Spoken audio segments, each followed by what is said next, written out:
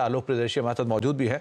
आलोक, ये post election पहली GST की मीटिंग होने जा रही है और एक इम्पॉर्टेंट अपडेट है 22 जून को जो होने वाला है, क्या डिटेल है आपके पास? बिल्कुल, देखिए काफी लंबे समय के बाद अक्टूबर में जीएसटी काउंसिल की बैठक हुई थी। उसके बाद से ये पहली जीएसटी काउंसिल की बैठक होने वाली है नई सरकार के गठन के बाद। तो ये इम्पोर्टेंट इस लिहाज से रहने वाला है क्योंकि एक तो बजट के जस्ट पहले ये बैठक होने जा रही है। इसमें जितने भी राज्यों के स्टेट एफएम्स होते हैं वो बजट प्री बजट कंसल्टेशन के लिए तो आते ही हैं। इसमें हाफ पोर्शन में जीएसटी काउंसिल की भी बैठक की जाएगी। तो इस बैठक में जो इम्पोर्टेंट मुद्दे रह सकते हैं, सबसे पहले जो सरकार का पूरा जोर है कि कंप्लायंस को किस तरह से आसान किया जाए, ये रहेगा।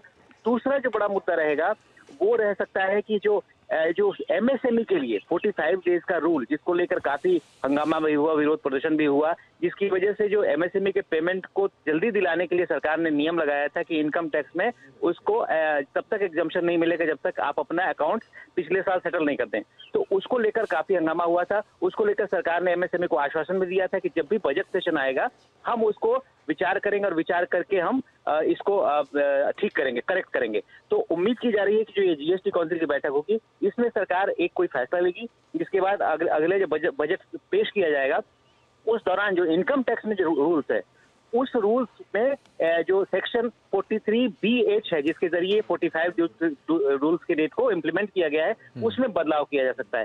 तीसरा जो मुद्दा रह सकता है, जो एक हमें जानकारी मिल रही थी, जो ऑनलाइन गेमिंग वाले बहुत डिमांड कर रहे थे कि हर 6 महीने में सरकार ने किया था कि हम रिव्यू करेंगे। जो ऑनलाइन गेमिंग पर 28% जीएसटी लगाई गई थी उसको रिव्यू करना, लेकिन हमें जो सूत्रों से जानकारी मिली है कि सरकार अभी उसको रिव्यू नहीं करेगी।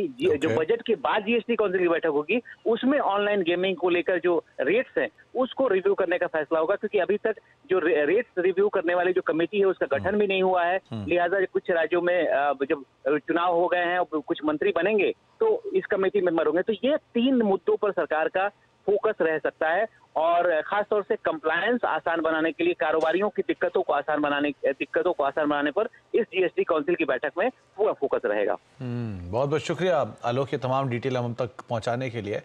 आगे चल के भी आपसे हम इस पर और समय पर बातचीत करते रहेंगे, लेकिन अभी के लिए बहुत बहुत शुक्रिया हमारे साथ मौजूद रहने के लिए। एक ब्रेक का वक्त है।